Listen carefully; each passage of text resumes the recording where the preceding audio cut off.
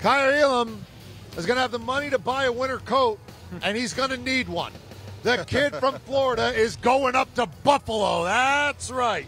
The Bills, with the 23rd overall selection, move up to take that corner who was all SEC second team. So, this is a #1 defense last year. We thought maybe the running back going the first round would go there, but they go cornerback, which was also a position in need. Let's get my cornerback in there. What do you think of the selection? I love the selection. I love Kaiir Elam. Only thing I don't like about him, he went to Florida. But outside of that, he's a heck of a corner. His pro comp for me, guys, is Chris McAllister. Reminds me a lot of the former Baltimore Raven. Had an outstanding career from a first-round pick from the University of Arizona. He's a handsy guy, very, very disruptive at the line of scrimmage. And this was a huge need for Buffalo. You lost Levi Wallace to the Pittsburgh Steelers. Remember, Trey White is coming off an ACL injury. So you got to be able to add depth at the cornerback position to that outstanding defense already. So this is an outstanding pick for the Buffalo Bills, and I do believe he will flourish in their defense. I love this pick for the Bills. The one hole they had on their roster was corner. Yeah. They had issues there. You know, we don't know what White's going to be like. He should be okay,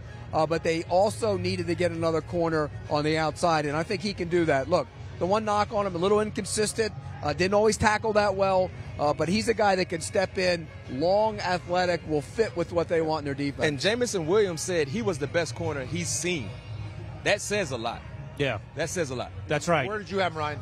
He was my cornerback 6. I had him late first-round grade. The Bills clearly liked him because they went up to get him. Yeah. There were still some other corners there, some other safeties there that play the cornerback position in a sense, but they wanted Kaiir Elam. As you mentioned, Pete, big, fast, ran in the 4.3s. The thing is, B-back, he's physical at the catch point, but sometimes he doesn't want to tackle in the run game. Yeah. That's going to get fixed quick in Buffalo, and I imagine it will. No they went Tre'Davious White, who got injured late in the year in that game, I believe, was against New Orleans.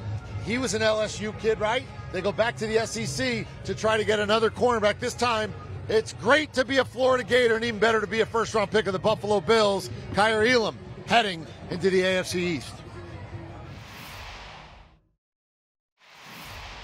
The game, the highlights, the picks, the instant analysis, no yelling, no fake debates, no politics. Hit the subscribe button and never miss a moment.